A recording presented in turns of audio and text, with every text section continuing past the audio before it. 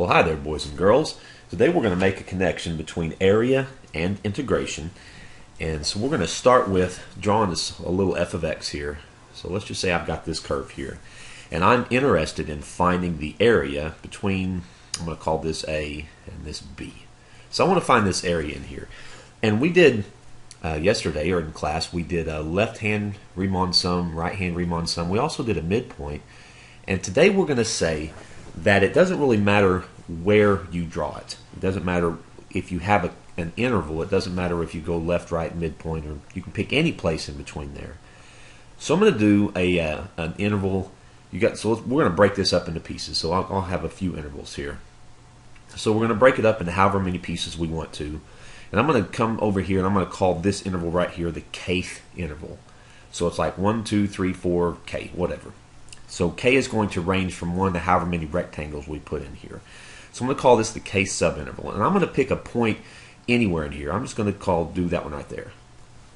So any point in this interval, I'm going to go inside this kth interval and I'm going to go up to the curve from there.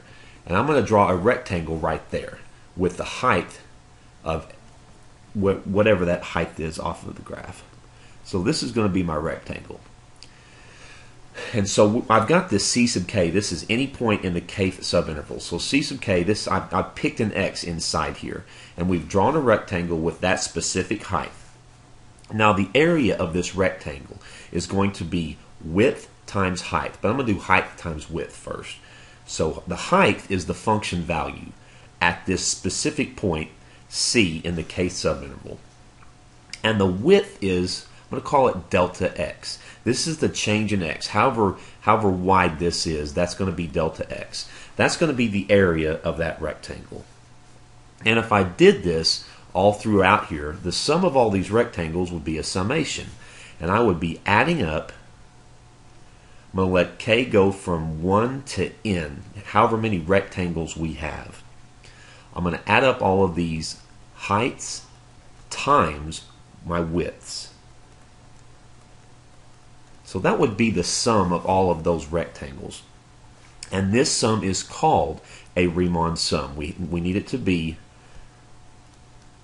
you've got to have a product, a height and a width. So a Riemann sum must have a product of a height and a width. This is my height and this is my width.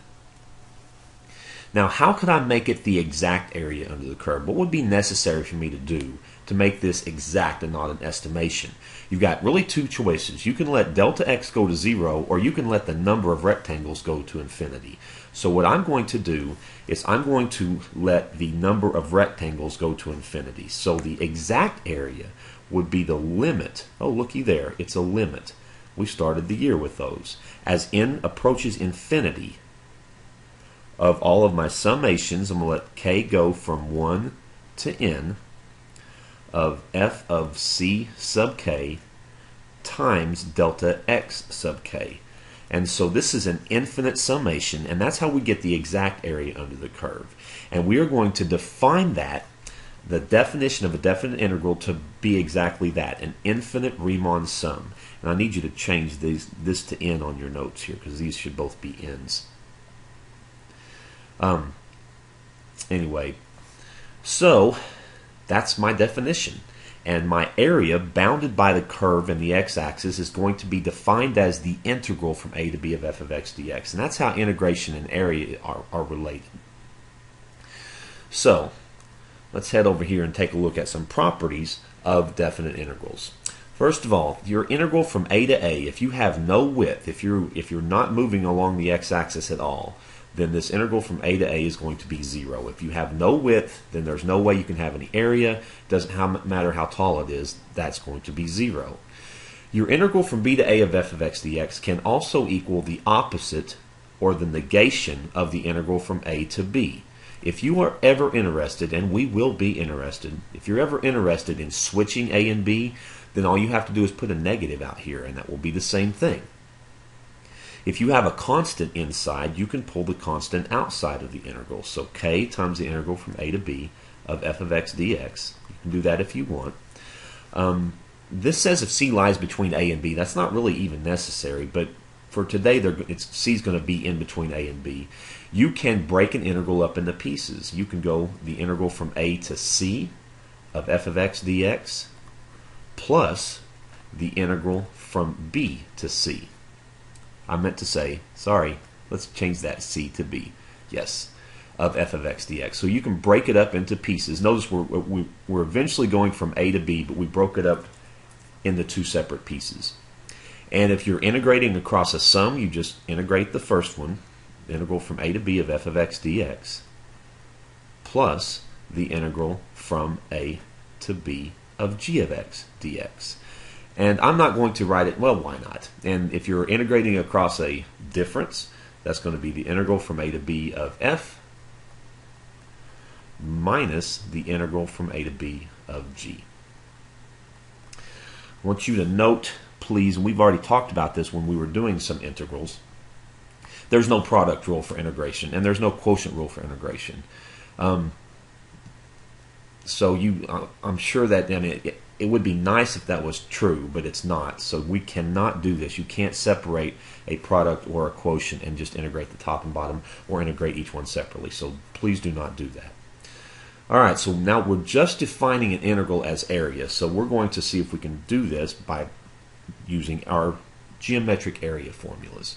So I want to find the integral from 1 to 6 of 4.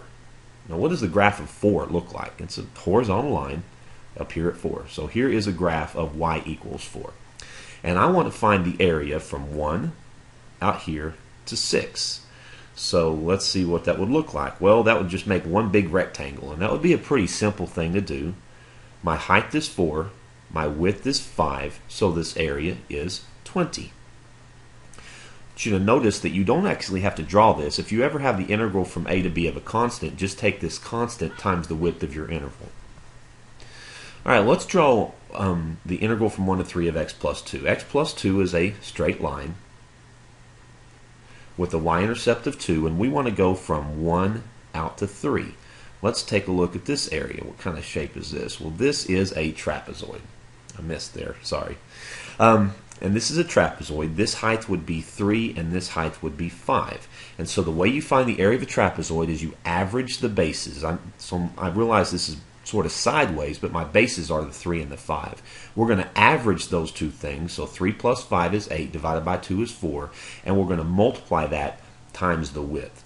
So this is your formula for the area of a trapezoid. Average your bases and then multiply that times your width. And so 8 divided by 2 is 4. 4 times 2 is, this area is 8. This sort of looks weird, the square root of 4 minus x squared, but it's not really. This comes from x squared plus y squared equals 4, and this is the solution to this. And this was a circle with a radius of 2. And so what we have here, this is the actually upper hemisphere, or the top part of the circle, from -2 to 2. So this is just a little circle thingy. I missed again. I have a hard time with this. Is harder than you think it is. So this has a height of 2, and that's what that graph looks like. And so the area of a circle, of course, is just pi r squared.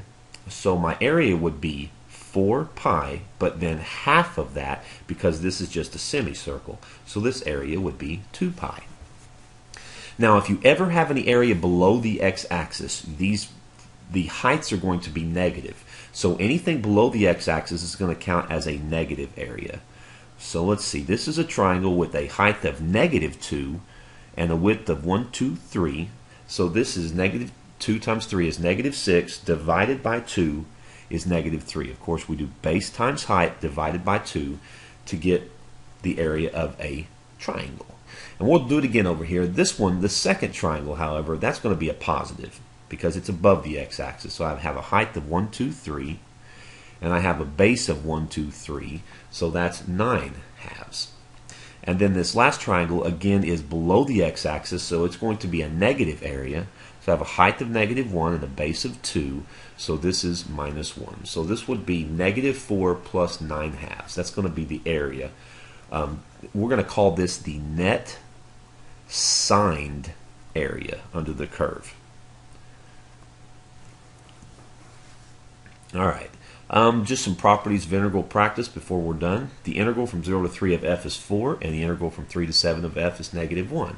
So we want to find the integral from 0 to 7. So this is like when we broke it up into pieces earlier at the top of the page. I can do the integral from 0 to 4 plus the integral from 0 to 3 plus the integral from 3 to 7. And that's going to be my integral. It's pretty easy. That's just 3. Of course, this 2 can come out in front for part B. 2 times the integral from 3 to 7 of f, and the integral from 3 to 7 of f is -1 times 2 is -2. Not so bad. And just like we said earlier, the integral from 5 to 5, this is a no-width rectangle. So if we have no width, there's no way to have area, and so that's just 0. So I will see you guys tomorrow.